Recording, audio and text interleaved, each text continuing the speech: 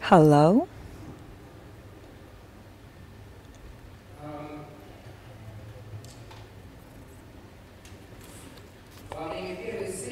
During the first session,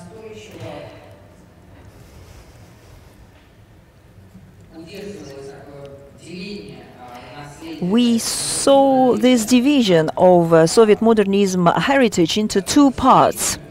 The typical mass production, for example, Anna Bronovitskaya used the term expressive.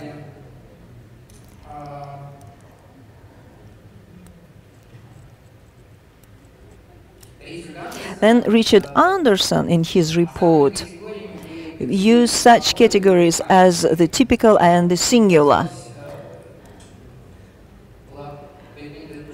And I think it was a very convincing attempt to show their interdependency, connectivity, which is dialectic connectivity. So I think it was a very important step.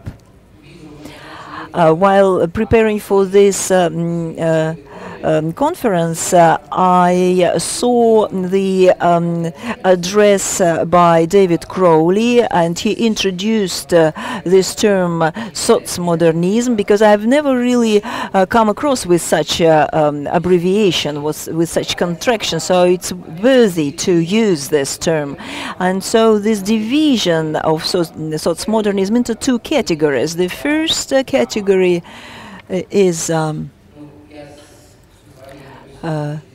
if you don't mind it, David. So he uses low temperature or boring modernism. So these are the terms David uses. And the second one is bespoke architecture, like tailored or individual.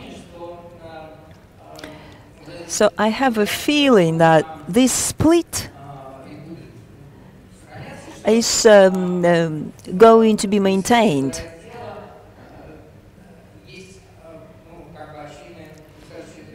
And of course, you can feel that there are some preferences for some individual, unique modernism,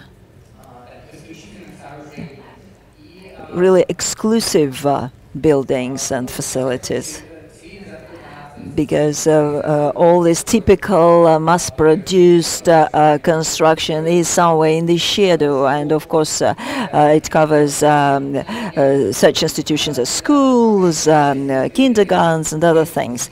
Maybe this is not quite fair, and that's why I decided to focus on sotsmodernism 1. According to David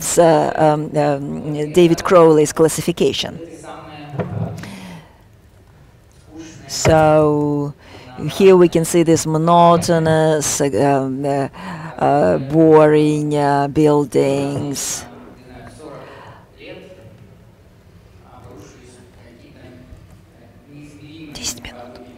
That were criticized so heavily during the recent years. So I would like to show that contrary to this common opinion that this is a very functional architecture but not very aesthetic, not very arty, it's not that functional after all if we consider functionality in today's frame of references as an opportunity to act effectively on the market. So it's not extremely functional, but it's very highly aesthetic in my opinion. So understanding very cold attitude to such kind of architecture, I think it's very vulnerable, and we might lose it in the near future.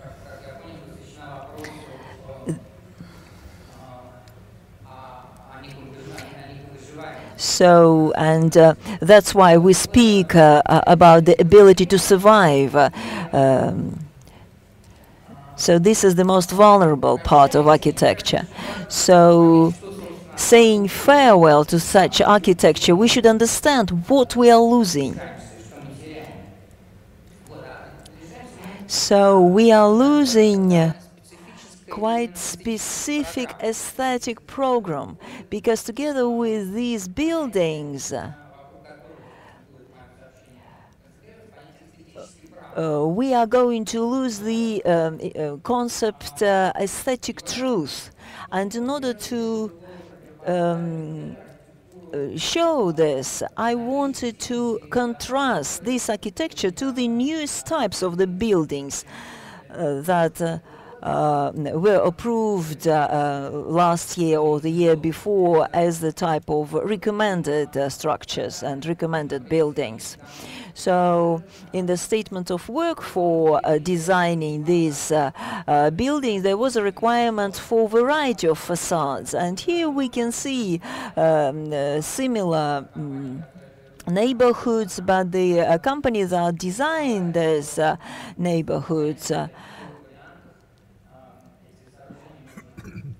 thinks that three options are available. And what we can see in the first place is an obvious contradiction to modernism, to modernist ethos that required the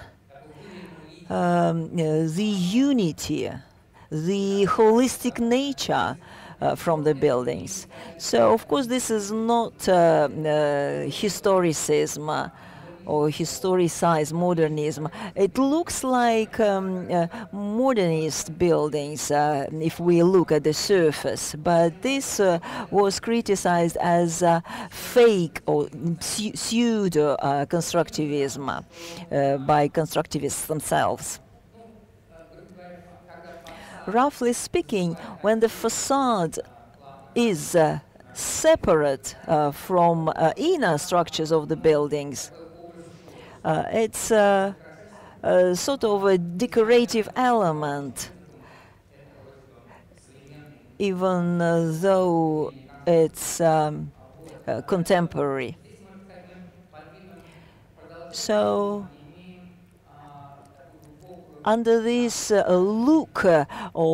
under this modern look, we can see that there's a turn back to a certain reaction. You know, this fake facade thing, when architecture had to make an impact and it had to be outer look, because it was related to the imposition of some outer look, and it was related to some hierarchy. Even though it's not imposed here, but we still can see the manipulation of the perception of the viewer. So the original modernism design actually brought us to this. So that's why it's very important to go back in time, to go to the 20s and think about the main movements that were there, and to remember the radical questions that took place during the discussion and during the shaping of the modern language of architecture. So the idea of art and the declaration about the death of art, you can see the cover of the book written by Gan about constructivism in 1922. So it's a declaration that says we now declare the fight to art. And so this has been exhausted and now it has to die. Anything emerging after this date, and that was 1920. as this landmark date. And he relates, well, the appearance of this work to the first working group of constructivists in Huka Institute of Artistic Culture of Moscow, where they jointly came to such conclusions. So basically there is no more place for art in the world, so anything happening afterwards simply doesn't fit into this category. So perhaps it makes sense to remind that a very similar position was proclaimed by the leaders of such movement in a theory at that time, which was called productionism. Well, they were grouping around Lev magazine, Arbatov, Lily Brick, Iosif Brick, and, well, the literature facts, their followers like Sergey Sitar, basically those who introduced this concept into circulation. As for the term of culture, or culture term, for example, they were stating that there is no art and new culture, but the very concept of culture was also questioned. And in this respect, we should refer to another work which was released, the work of Nikolai Berdyaev, the philosopher, called as just the sense of creativity. Well, he was kind of singing accolades to the all human creativity, and of course he believed that art will remain, but that will be no more cultural art in its pure format. On the contrary, well, he's stating that art must exist, but, well, the culture should cease to exist.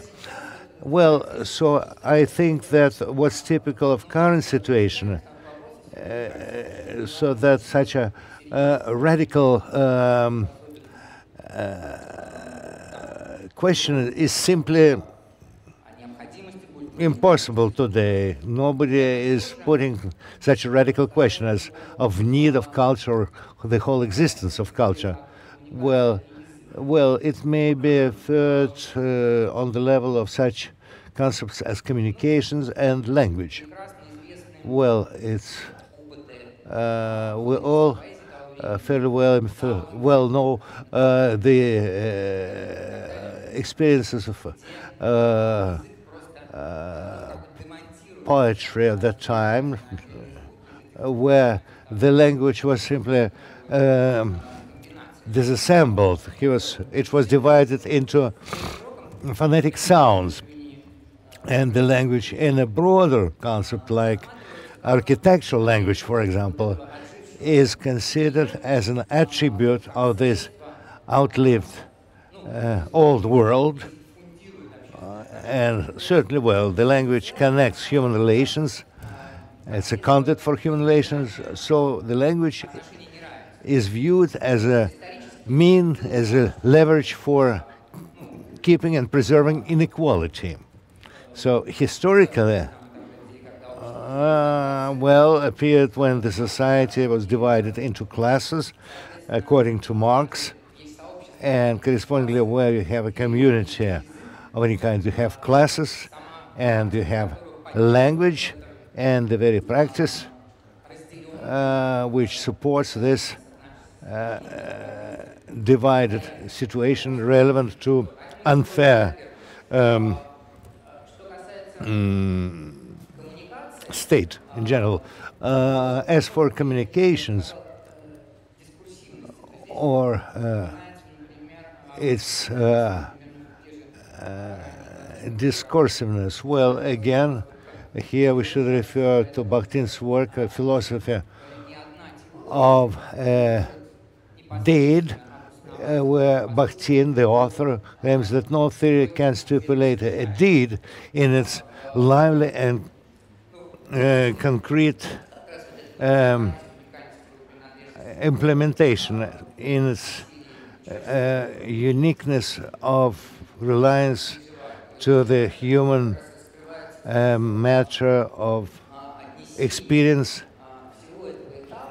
and emotions. So I think in the sense we can refer the whole this stage in development of modernism to the period which can be characterized as the period of hegemony or prevalence of aesthetic aspects.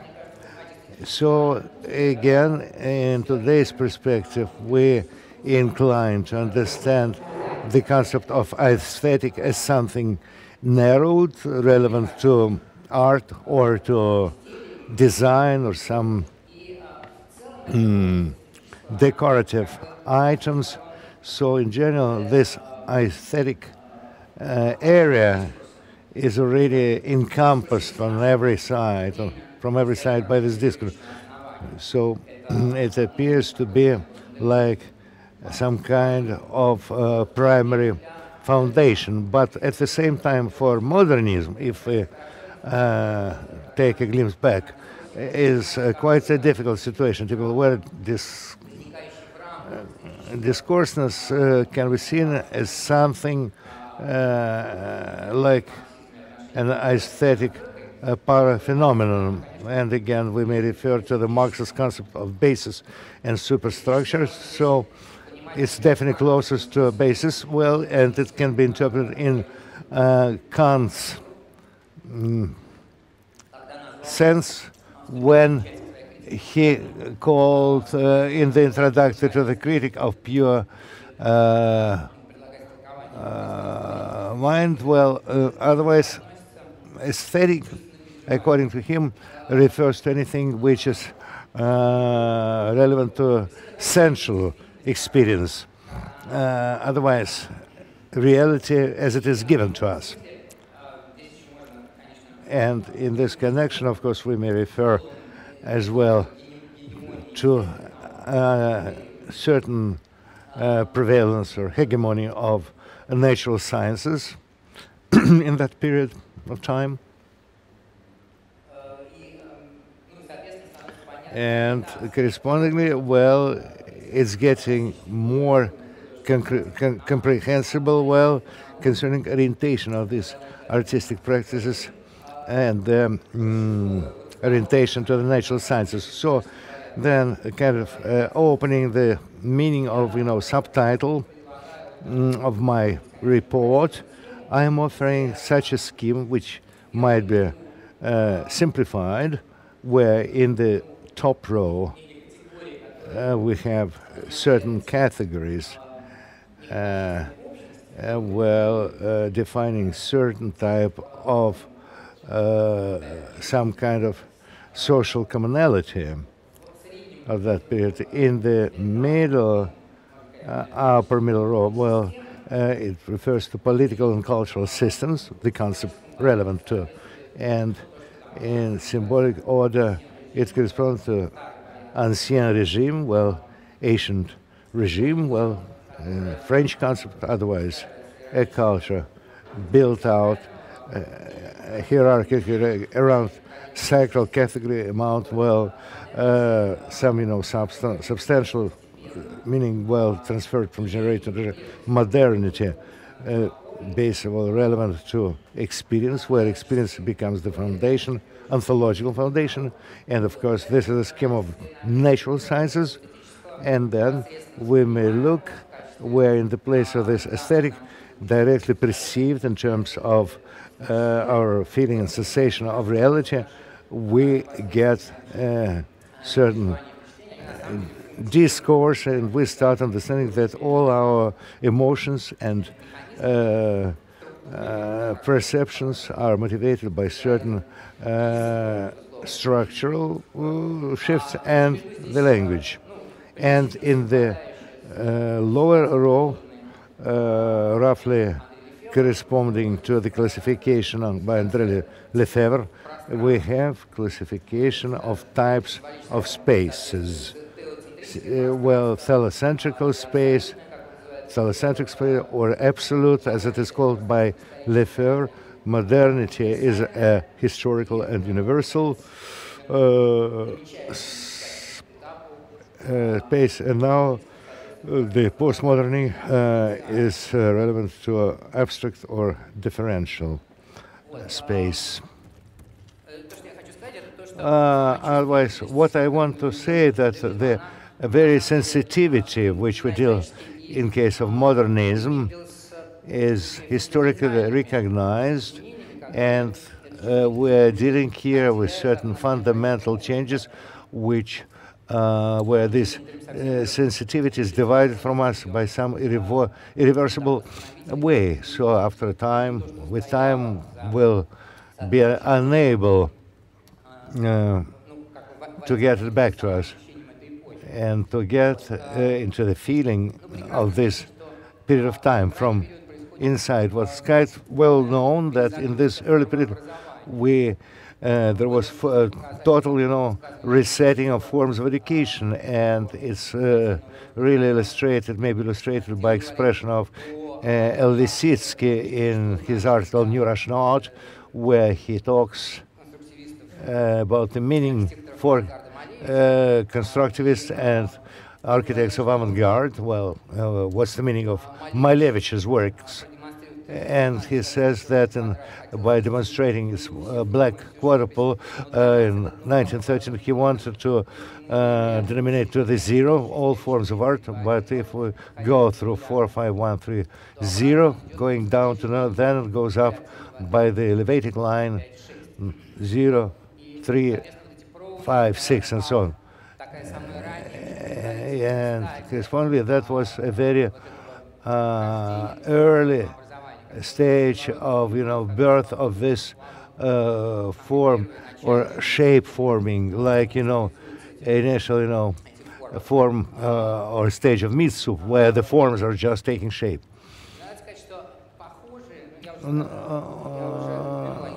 Well, I had already referred to the language, which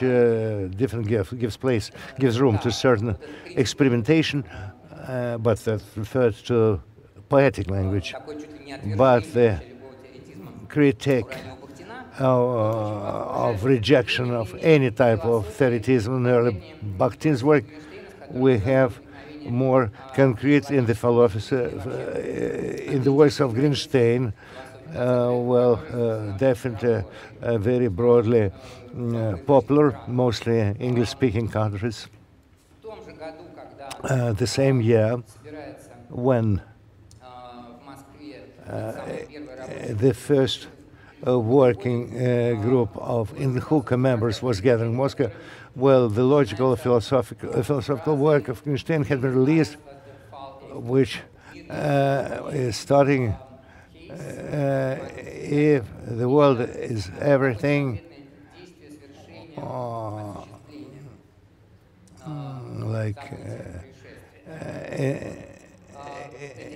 enacting any event or happening, otherwise we deal with the total grounding, philosophical grounding of all efforts, which at the same time denounces all previous philosophy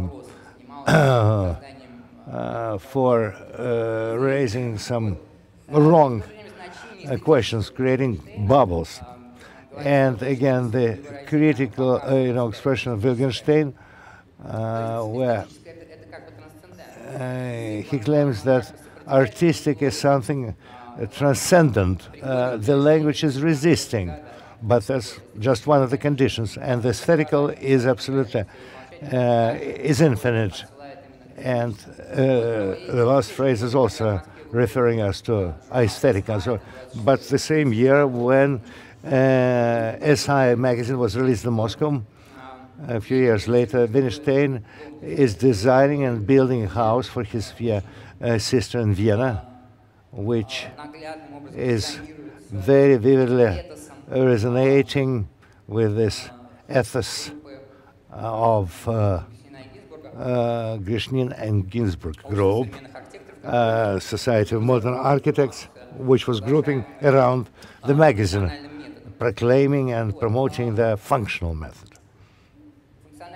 Well, functional method is like Wittgenstein was searching for a philosophical language which could very tightly, like a glove, encompass daily routine life of a human without any pretense for its kind of idealization. But after this philosophical book, Wittgenstein left, then went to province working as a school teacher, although he was the heir to the second largest legacy in Europe, and he was sending back, the presents and gifts sent by his family members, because he believed it simply ethical to be rich and wealthy.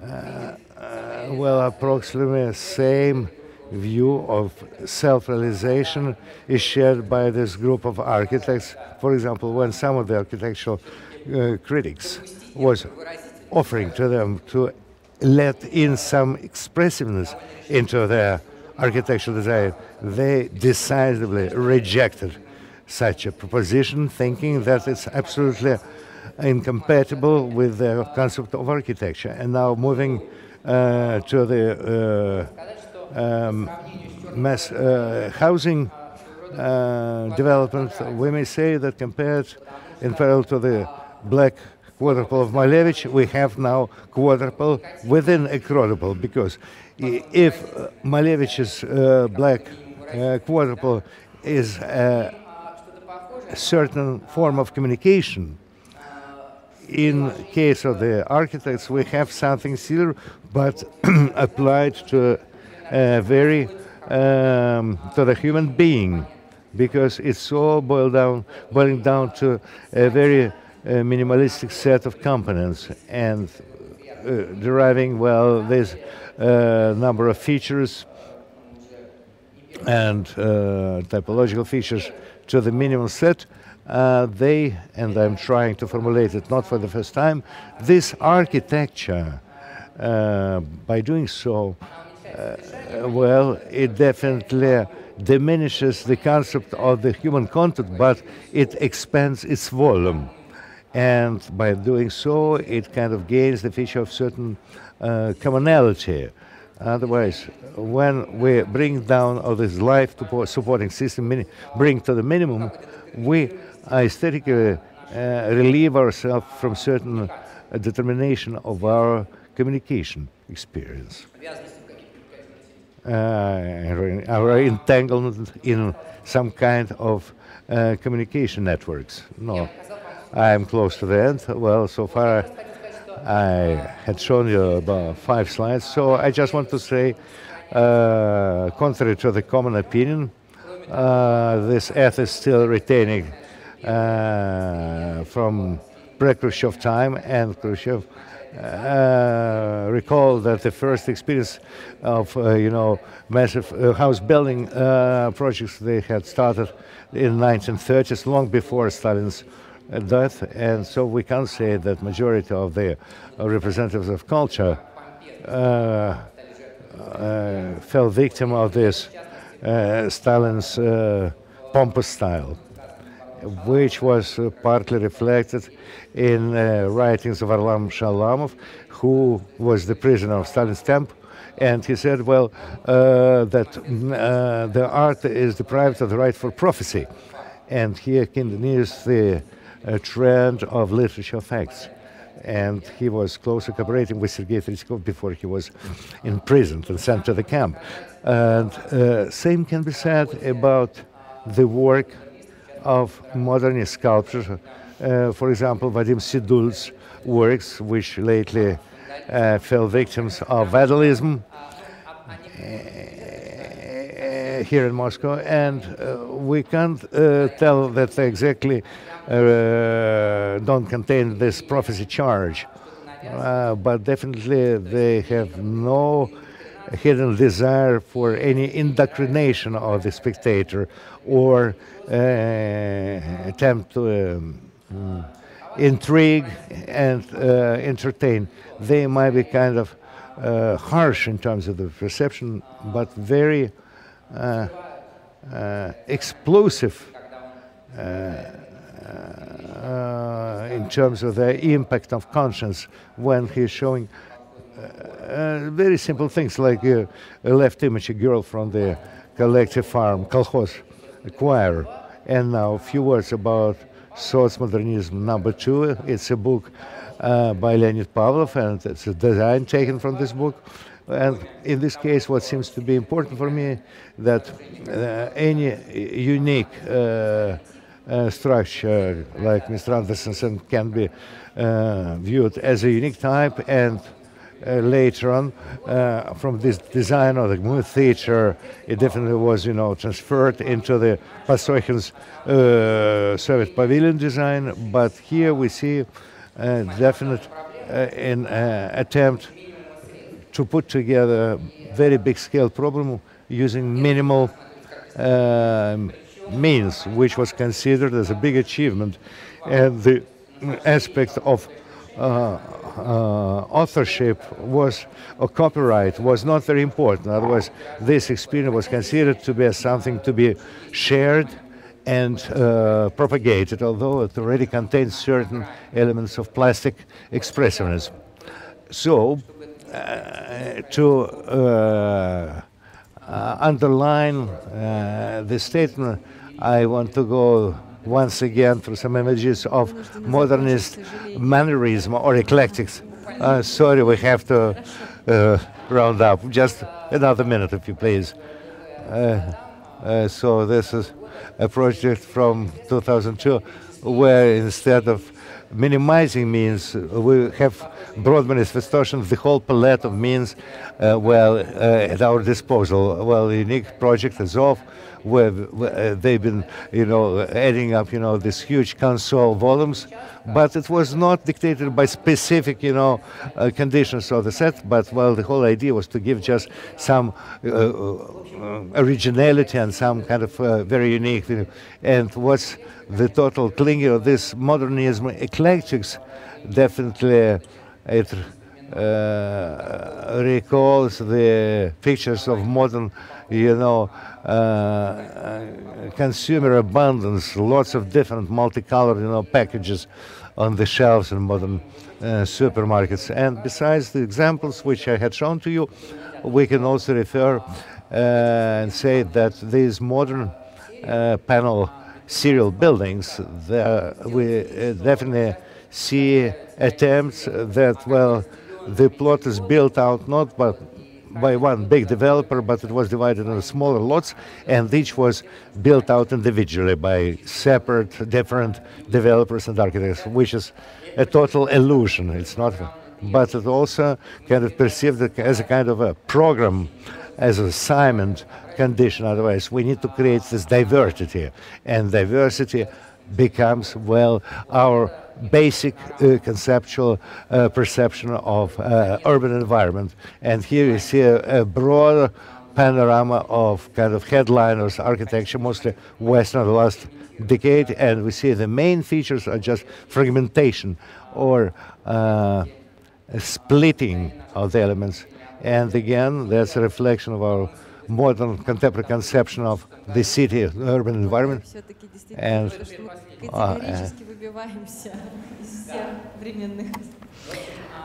unfortunately, we're running out of schedule. But anyway, Manfredo Tafuri says that this is the only way which is accessible for the city. And the last slide is the work created by Alexander Brodsky that he did in 2004, a settlement where we can see this aesthetic fulfillment, this aesthetic universality of the world, which is reflected in this work precisely. And but it has some nostalgic character, and maybe the message of this work is